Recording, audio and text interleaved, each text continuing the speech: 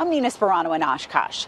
Today is National Human Trafficking Awareness Day. It's a day set by Congress and passed by the Senate.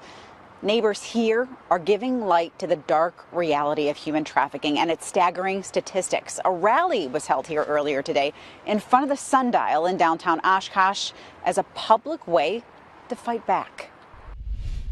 I've seen a lot of situations and very broken women that have gotten into human trafficking. Tara Kozlowski of the Damascus Road Project, a nonprofit dedicated to fighting sex trafficking, teamed up with the Oshkosh Police Department to put the brakes on human trafficking. Most people think that a victim is running up to us for help, but it's not that way because victims are brainwashed. They're manipulated. Human trafficking involves the exploitation of people through force, fraud, or coercion for commercial sex or forced labor, according to the Department of Homeland Security. Children are especially targeted via social media, mobile devices, and interactive gaming.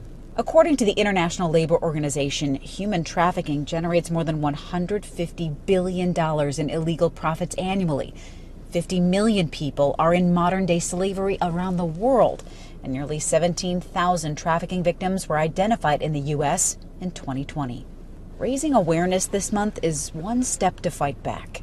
Do you know if raising awareness helps? I just didn't know if holding a sign was really worth it. And that night I had a conversation online with someone who knew about our rally and said, "This is my story." And she started telling me about what happened to her. And I realized even if nobody else came, even if it was just me and her, I had to come to the Sundial the next day and hold up signs just for her. And she came. Organizations like the Damascus Road Project helps find victims in the community and give them the tools they need to find a way out. What is it that you do that helps them make that choice to stop living that life or to get away? Well, I'm not sure if it's what I do. If it's something that we say, something that happens in those visits where you finally connect, where they really realize that someone cares about me, someone's going to help me when I get out, that there are places and people that will help me get my life on track. Since 2017, the Damascus Road Project has helped more than 550 victims of human trafficking or commercial sexual exploitation. The annual Stop the Traffic rally is just the jumping off point for the National Human Trafficking Awareness Month to help continue to help victims break free of human trafficking.